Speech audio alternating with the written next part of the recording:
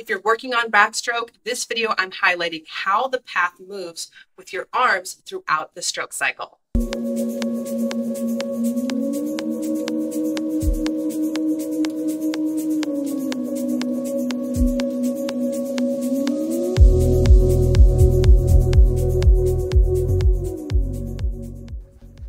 Hey swimmers, welcome back to the Swim Bites channel. I'm Coach Mandy, and today's quick tip video is on backstroke and how your arms should motion through the stroke cycle when it is out of the water. Now, before I get into detail, if you are new to this channel or you've been watching my content, be sure to hit the subscribe button below. That way you stay notified for new and exciting content weekly and you show your support for the channel. All right, swimmers, now let's get into what happens with the high side arm. Okay, swimmers, so in this video, I'm going to be demonstrating each point of the stroke cycle for backstroke. I will also provide some quick tips to help improve your overall flow of the arm moving forward. In backstroke, the timing of the arms are always in constant motion, tied to rotating the body and opening up and lengthening the body line. As soon as the high side arm enters the water, it drives rotation, which then allows the opposite arm to release out of the water. So you see here that my left arm has entered and now my right arm is releasing out of the water away from my hip and becomes the high side arm. At this moment, your body line remains rotated on its side until the opposite arm enters the water. From the forward view, you can see that the catch is initiated during the midpoint of the high side arm moving forward.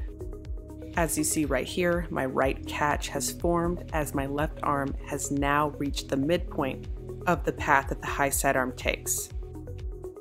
Once you've established rotation and the timing of your arms moving together, then the timing of your kick is tied in with the rotation as well.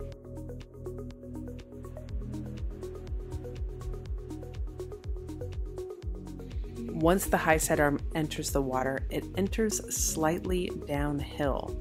This helps establish your rotation and the timing of your stroke. As you see here, my right arm has entered the water. I am rotated on my right side, and you see that my hand is slightly below my shoulder line. This helps you achieve a smooth backstroke while maintaining your body line on the surface, driven by rotation. Here is a recap of those steps again of the arm cycle, followed with the first initial step, and that is the release of the arm moving forward. As you see here, I'm still rotated, my arm has released out of the water. Step 2, at the midpoint of the high side arm moving forward, I have now established a catch with my opposite arm.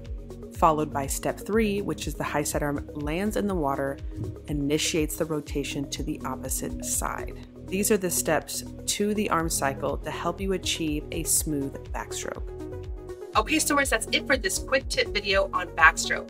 Now, if you are serious about improving your swim training and you're ready to take it up to a new level, hit the pinned comments below and join my Swim Bites program today.